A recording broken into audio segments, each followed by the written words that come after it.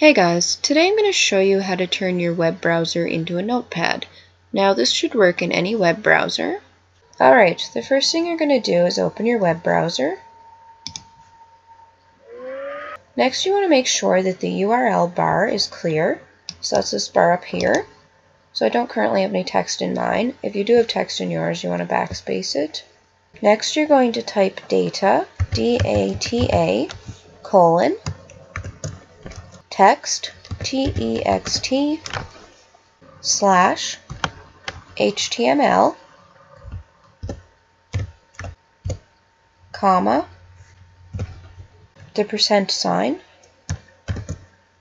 20, the less than sign, HTML,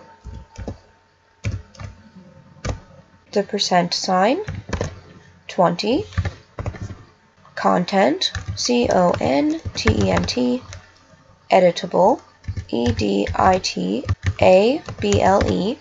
the greater than sign, the less than sign, title with a capital T, capital T-I-T-L-E,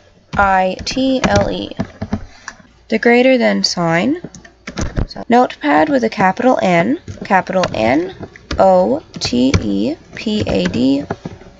the less than sign, slash, title with a capital T, capital T-I-T-L-E, the greater than sign.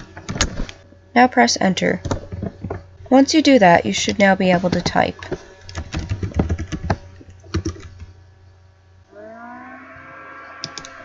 I hope you guys enjoyed this tutorial, and I'll see you in my next video.